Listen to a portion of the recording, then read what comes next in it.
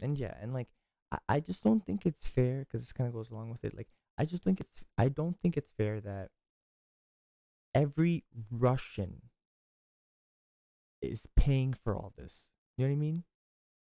Like the fact that um I heard Alexander Ovechkin that his contract was like altered. Like he was money was taken away because the man's picture is still of him with Putin.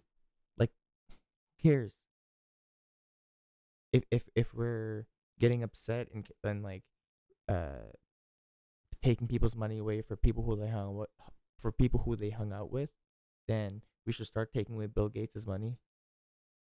The guy was hanging out with Epstein and on his plane, and like this is all in the books.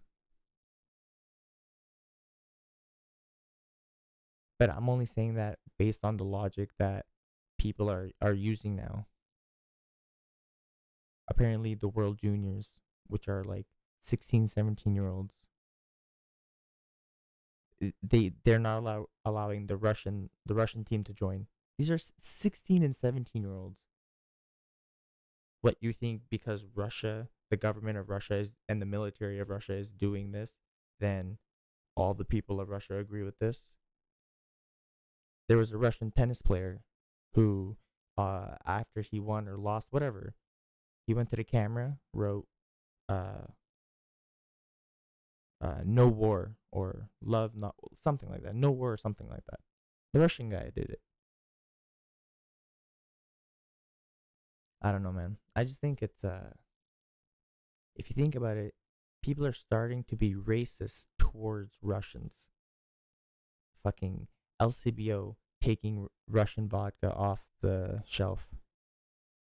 I could be wrong, but if they already paid for that vodka and you're not selling it, then you just wasted a bunch of money, did you not? Or are you gonna, when it gets back on shelf, you're gonna hike the price up just a little bit, just because it's like rare or whatever. I don't know. I just think there's a lot of virtue signaling, and it's annoying only because the day that Russia was invading Ukraine, the Saudis were bombing Yemen,